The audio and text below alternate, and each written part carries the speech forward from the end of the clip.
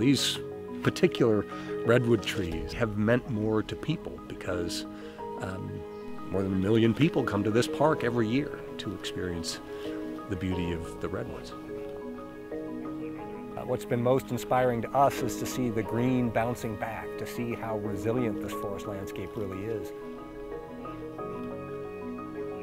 This is one of the iconic name trees. It's called the Mother of the Forest. It's scorched on the bottom, but there's a lot of green in the canopy. And when you do take a drone up there, you can see how much green is in the upper portion.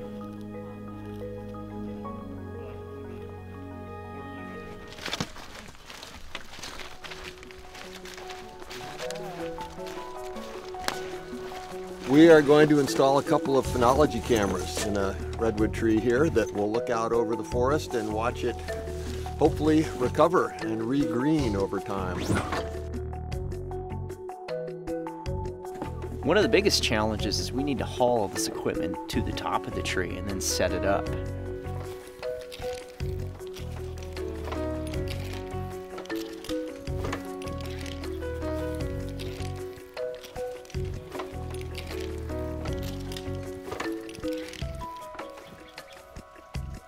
In a remote location like this, you've got to figure out power. We have nothing around us to plug into, so we're using solar panels at the top of the tree, and we are taking up a battery that's inside this box here, and that's what's powering the entire system.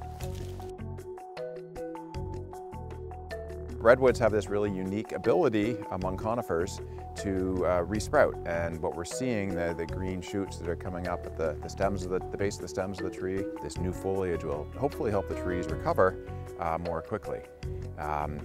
But we don't know how long they will really take to regrow the crowns that resembling something that used to be there. Can we adjust the focus out a little bit more, please? Over. That's great right there, stop. A phenocam is just a digital camera that we use to take repeated pictures of plants and forest canopies and things like that.